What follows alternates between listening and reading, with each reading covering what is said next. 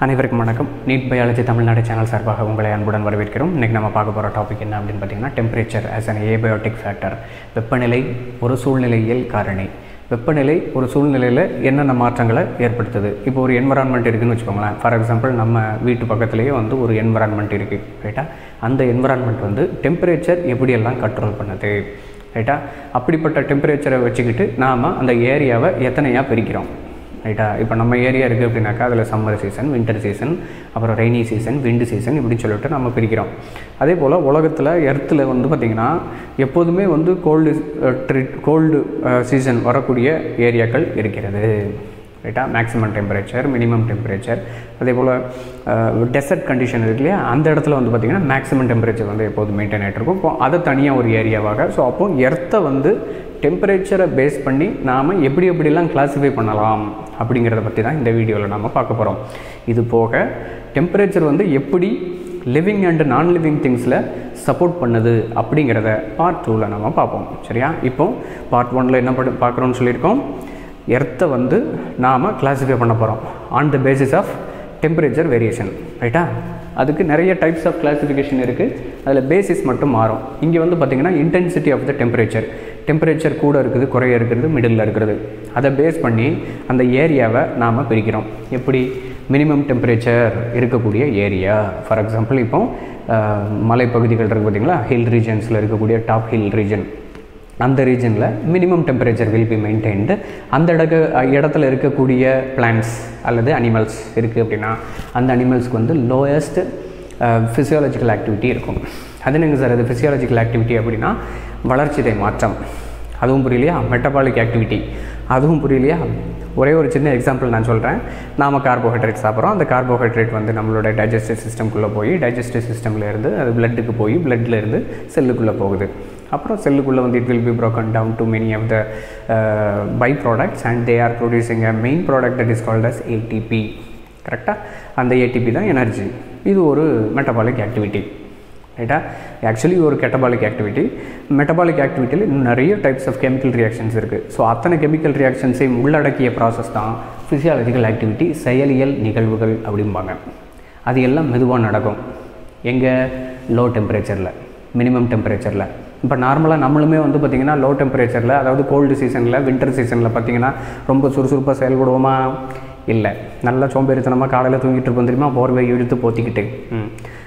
அது என்ன ரீசன் அப்படி பார்த்திங்கன்னா, இந்த ஃபிசியாலஜிக்கல் ஆக்டிவிட்டி கம்மியாக இருக்கும். ஏசி ரூமில் உட்காந்துருந்தீங்க அப்படின்னாக்கா அப்படியே கொஞ்சம் நேரத்தில் தூக்கம் வந்துடும், கரெக்டாக? ஒரு செமினார் நீங்கள் அட்டன் பண்ண போகிறீங்க அப்படின்னாக்கா அந்த இடத்துல உட்காந்துக்கிட்டே இருப்பீங்க, அவர் நடத்திக்கிட்டே இருப்பார். நீங்கள் கண்டினியூஸாக அதே இடத்துல உட்காந்துக்கிட்டு இருந்தீங்க அப்படின்னா உங்கள் மெட்டபாலிக் ஆக்டிவிட்டி கொஞ்சம் கொஞ்சமாக ஸ்லோ ஆகிடும், சரிங்களா? நெக்ஸ்ட் பார்த்திங்க அப்படின்னாக்கா ஆப்டிமம் டெம்பரேச்சர். இது நார்மலாக நம்ம இருக்கக்கூடிய டெம்பரேச்சர், நமக்கு தேவையான டெம்பரேச்சர். இப்போ ஒரு பிளான்ட் இருக்குது அப்படின்னா அந்த பிளான்ட்டுக்கு தேவையான டெம்பரேச்சர். ஒரு அனிமல் இருக்குது அப்படின்னா அந்த அனிமலுக்கு தேவையான டெம்பரேச்சர். நமக்கு என்ன டெம்பரேச்சர் வேணும்? 36 டிகிரி செல்சியஸ் நமக்கு வேணும், அல்லது 98.4 டிகிரி ஃபாரன்ஹீட் டெம்பரேச்சர் இருந்தால்தான் நாம் கரெக்டாக மெயின்டைன் ஆகும். நம்ம சுற்றி என்ன டெம்பரேச்சர் இருந்தாலும் நம்ம அந்த 36 டிகிரி செல்சியஸை மெயின்டைன் பண்ணிகிட்ருக்கோம், சரியா? நம்மளை சுற்றி லோவர் டெம்பரேச்சர் மெயின்டைன் ஆச்சு அப்படின்னாக்கா நம்ம கொஞ்சம் கஷ்டப்பட்டு தான் அந்த 36 டிகிரி செல்சியஸை மெயின்டைன் பண்ணுவோம், ரைட்டா?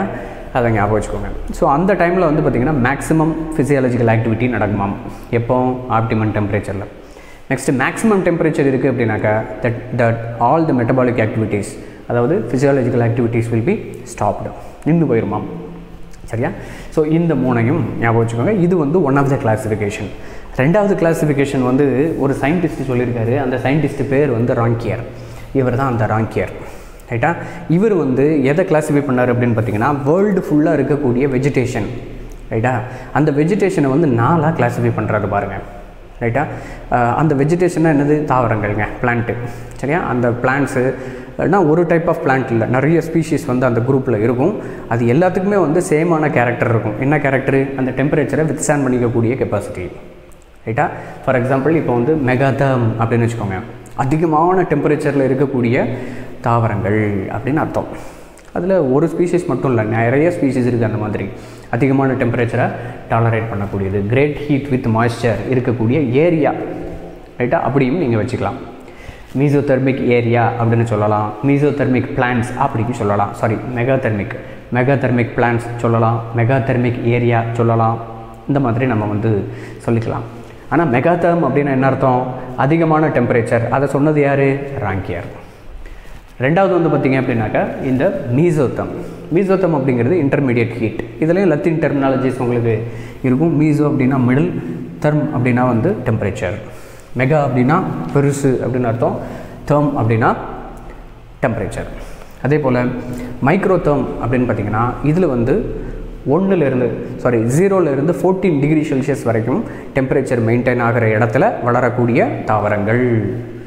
that vegetation is called as microthermic vegetation, microthermic plants அல்லது microthermic organisms அல்லது microthermic area, எது வேணாலும் சொல்லிக்கலாம். ஆனால் மைக்ரோதெர்ம்னு என்னது? அந்த இடத்துல 0 to 14 டிகிரி செல்சியஸ் வந்து மெயின்டைன் ஆகும். நெக்ஸ்ட் வந்து பார்த்திங்கன்னா ஹெகிஸ்டோதெர்ம். இது வந்து gold tolerant at polar regions. இந்த ஹெவி ஹில் இப்போ வந்து ஹிமாலயா இருக்குது அப்படின்னாக்கா அதில் வந்து ரொம்ப உயரமான ஹில் ரீஜன் அது இல்லையா? ஸோ அந்த ரீஜனில் வந்து பார்த்திங்கன்னா மேலே பார்த்திங்கன்னா போலார் ரீஜன் இருக்கும். போலார் ரீஜன் அங்கே இருக்காது, அங்கே வந்து லோ டெம்பரேச்சர் வந்து மெயின்டைன் ஆகும், எக்ஸ்ட்ரீம்லி கோல்டு டெம்பரேச்சர். இது போக போலார் ரீஜன் தான் வந்து it is a best example for ஹெகிஸ்டோதெர்ம்ஸ். ஞாபகம் வச்சுக்கோங்க. போலார் ரீஜனாக பூமியினுடைய மேல் பக்கம் கீழ் பக்கம் இருக்குல்ல அந்த ரீஜன். ஸோ அந்த ரீஜனில் இருக்கக்கூடிய ஏரியா வந்து பார்த்திங்கன்னா ஹெகிஸ்டோதெர்மிக் ஏரியா. அங்கே பிளான்ட்ஸ் இருக்குமா? இருக்கும். அதுக்கு பேர் ஹெகிஸ்டோதெர்மிக் பிளான்ட்ஸ். அங்கே அனிமல்ஸ் இருந்துச்சு அப்படின்னா ஹெகிஸ்டோதெர்மிக் அனிமல்ஸ். ஸோ அப்போது the world's vegetation is being classified into 4 types by Rankier. அது என்னென்ன டைப்ஸு அதுக்கு உண்டான எக்ஸ்ப்ளனேஷன் நம்ம பார்த்துருக்கோம், 2 முடிச்சிருக்கோம். 3வது கிளாஸிஃபிகேஷன் என்ன அப்படின்னு பார்த்தீங்கன்னாக்கா தெர்மல் டாலரன்ஸ். இது ரொம்ப ரொம்ப சிம்பிள்.